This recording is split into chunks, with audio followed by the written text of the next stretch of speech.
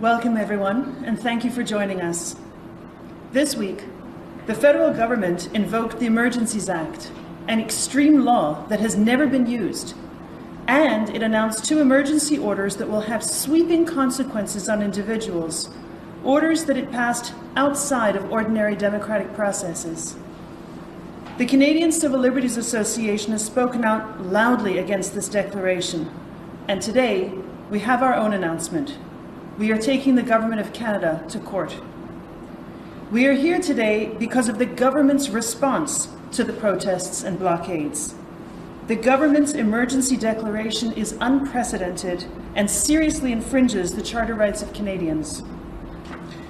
For all the peaceful and disruptive protests in Canada's history, some involving unlawful acts and protracted standoffs with police, never before has a government declared a national emergency under the Emergencies Act, and with that given itself the enormous powers to bypass the ordinary, accountable democratic process. Our commitment to equality and other rights is the reason that we strongly support the charter right to peaceful assembly. This is how marginalized people can stand up for their rights. Protest is how people in a democracy express and share their political messages of all kinds, whether they be environmental activists, students taking to the streets, Indigenous land defenders, workers on strike, people who know that Black Lives Matter, and others who oppose government measures of all kinds. Our society needs peaceful assembly, a critical democratic tool. And even though not every person may agree with the content of every movement, many protests are disruptive. It is possible for a gathering to be both disruptive and peaceful and non-violent. Disruptive protest, while often unlawful, like shutting down pipelines or camping out in a public space, can be the most effective way of raising awareness. And at protests, many different kinds of people might end up in the same space, joined by a common cause. The fact that some of the protesters may break laws, act aggressively or oppressively, does not necessarily mean that other protesters share their extremist views or conduct.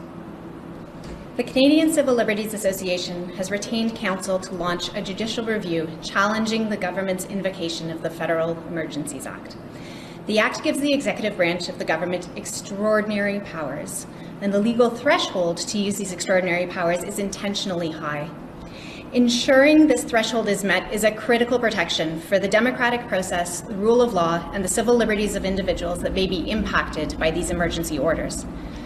In our view, the threshold set out in the Emergencies Act, the legal requirements put in place to safeguard our democratic processes have not been met. Section 3 of the Emergencies Act requires that there be a national emergency, a temporary, urgent, and critical situation that seriously endangers the lives, health, or safety of Canadians and is of such proportions or nature that it exceeds the capacity or authority of a province to deal with it. It also encompasses serious situations that seriously threaten the ability of the Government of Canada to preserve the sovereignty, security, and territorial integrity of the country. In either case, the emergency must be such that it cannot be effectively dealt with under any other Canadian law. We do not want to minimize the impacts that the protests are having on people across the country. But while some of the blockades have been immensely disruptive, it is unclear that the ongoing protests endanger the lives, health, or safety of Canadians so seriously that they constitute a national emergency. It is also far from clear that our existing laws and police powers are ineffective in confronting this challenge. Police deal with extremely complex, difficult law enforcement situations every day. Local police across this country have cleared several highly disruptive border blockades and are successfully managing numerous other protests in communities across the country, all without emergency powers. There are some localized situations that have proven much more difficult to police. But the emergency orders that the government has passed are not targeted.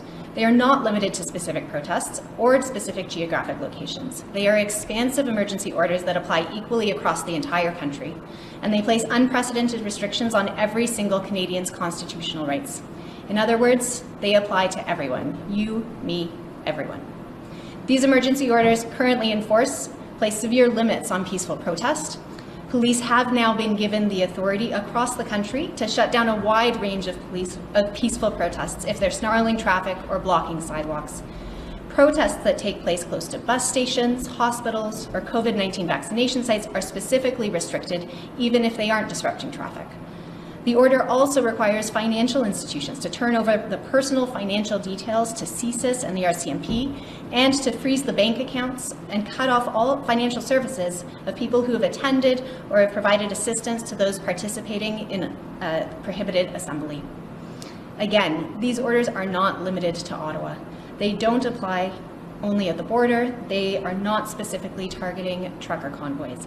These orders limit the rights of every single Canadian, with a particular focus on people who participate in, travel to, or assist with a protest, no matter where it takes place, no matter the issue. There are thousands of protests in Canada every year. Protests about climate change, Indigenous land claims, anti-Black racism, and yes, protests in support of and against public health measures. The vast majority of these protests are entirely peaceful. These orders potentially apply to them all. We believe that the federal government's invocation of these emergency powers is unlawful and unconstitutional. The Prime Minister has repeatedly said that the Charter of Rights and Freedoms continues to apply. We agree. And we believe that these measures are clearly unconstitutional. We will be asking the courts to step in to defend the rule of law and the constitutional rights of all people across the country. We plan to file a notice of application for judicial review, seeking a declaration that the emergency order and in the emergency order, the measures and the orders promulgated under it are not consistent with the Emergencies Act. This is the first time that a government has relied on the Emergencies Act. It is important from a rule of law perspective for the courts to scrutinize these actions and ensure that they are consistent with the purpose of the legislation and that the government does not overreach or infringe on the charter rights of Canadians. Thank you. I will now be taking questions from the media. Nous allons maintenant prendre des questions des médias. On your first question, we do have one from Pamela Van Meer at 411 News. Please go ahead, Pamela. Hi there. Thanks for taking my question. The Prime Minister has said that these measures would be geographical in nature, and you're saying that they're not, and it will impact every single Canadian. Can you expand on that a little bit and how they would impact every Canadian? Yeah, the Prime Minister has certainly said that the measures would be targeted. The actual written text of these orders is not limited to specific cities. It's not limited to specific provinces. It applies across the entire country to every single Canadian. So they are not geographically limited. They do not target specific protests. They apply universally across the country. I would add one note to that, if I may. They apply across the country, including those provinces whose premiers have said that they do not need the emergency powers under the emergency.